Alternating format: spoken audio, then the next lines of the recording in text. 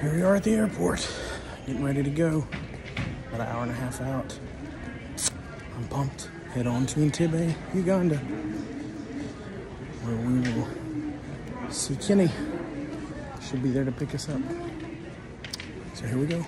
So after a quick stop at the food court to grab a bite of last chance American junk food, I headed over to the gate, where I'd head to Amsterdam and then on to Uganda.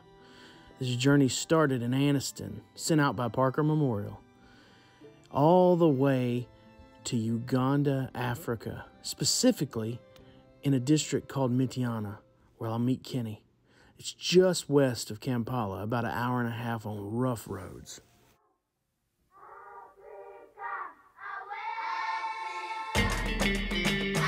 Young Chris, she flows, that boy, fresh from Lusaka. Imana Chakolabo, Zambia to the world. Africa! Africa away. Finally, after a 21-hour flight, I land in Uganda. Man, am I ready to stretch my legs. The beauty of Uganda is manifested in its landscape and wildlife.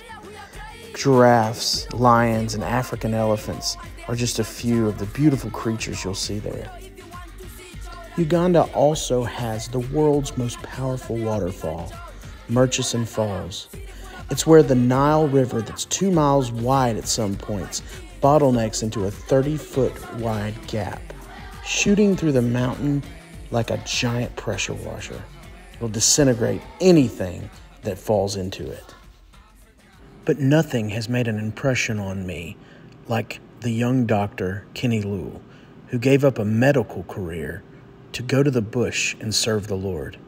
He and his wife, Claire, and their 4 kids, Sarah, David, Joseph, and little Abigail, who had never seen a white person before and was wondering why her parents had let this big Mzungu in the house.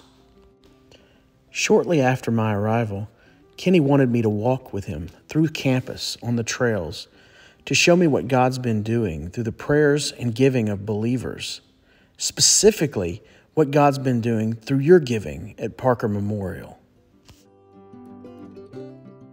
He's done nothing but talk about how your giving and the grace of God has been such a ministry to them, and they couldn't have done this without Parker Memorial. Say that again. So those kids call me Musao. Almost everyone in the community call me Musao, because the word for doctor in Luganda is Musao. Actually, my parishioners are confused whether they should call me Musumba, which is shepherd, or they should call me Musao. So 2018, we had shared the gospel with many people, and many people had come to the faith, but there was no Bible teaching church in the community. June 2018, Claire gets me in trouble because she goes and tells people who had come to the faith from the community to come to church. Earlier, a month earlier, we had built a semi-building right here, where you see car tires all the way to where the kids are. We had built a semi-building there. It was made from papyrus and trees and wood, where kids would come do their Bible studies because they were flooding our home. It was overwhelming. So I thought I could build a semi-building where they can come and interact, and we study and we eat from there, fellowship sort of. Little did I know that that was going to be the first home of the Esuubi Baptist Community Church. So that Saturday, Claire invites people to come, and then she comes home and she's like, "You better be ready to prepare your sermon." And I'm like, "What sermon?" And she's like, "I've invited people to come to church." I'm like, "What church?" And she's like, "The church we've been talking about." I'm like, "Isn't that like 2019? We're in 2018. She's like, "Brace yourself, they're coming." So I hesitantly prepared my sermon. I remember the sermon was about who is a true disciple of Jesus Christ. And so that Sunday morning, I put on my jacket and I show up and I found 50 people already seated and waiting for me to pastor them. I was like, Lord, what is this? Because I thought there would be like 3 people and then I escaped the responsibility. 50 people, young and old. That morning of Sunday, June 2018, Esuubi Baptist Community Church was birthed. So we've been here. The Lord has allowed us to even move from a semi-building to a permanent building through Brother Ken Stinsberg, whom I was sharing with the ministry and the newsletters, and he was sharing with Brother Mark and the other people at Park Memorial Baptist Church. So this time they reached a consensus where they wanted to strike a memorandum of understanding or a partnership with us. And in the partnership, they wanted to build us a church building. And when I shared with my people, they were very, very excited because that was far-fetched from what we ever thought we would accomplish. We were comfortable in our semi-building because we didn't have the resources. And when I shared the news, my people were very, very excited and we are very thankful.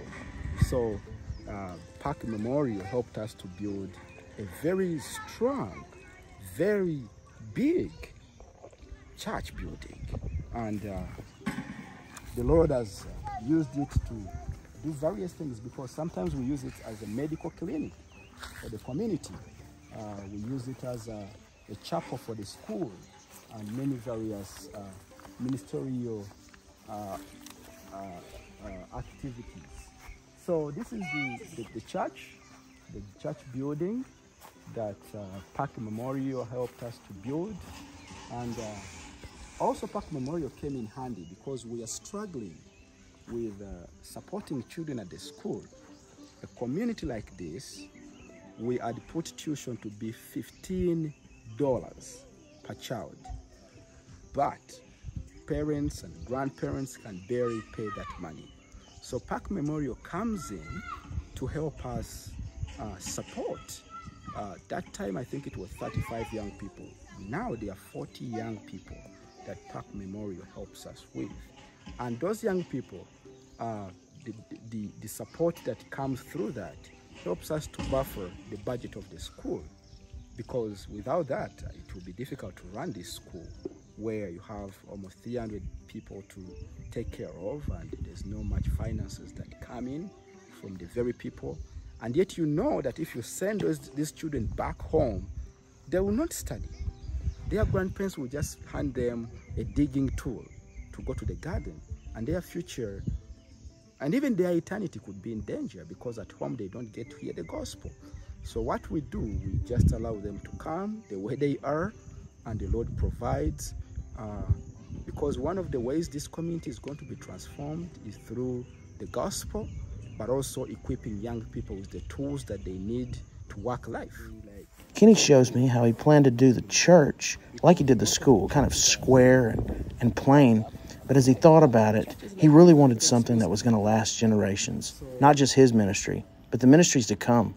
He wanted something that not only his kids and the community kids could have, but their kids could have as well. Something that would last for generations.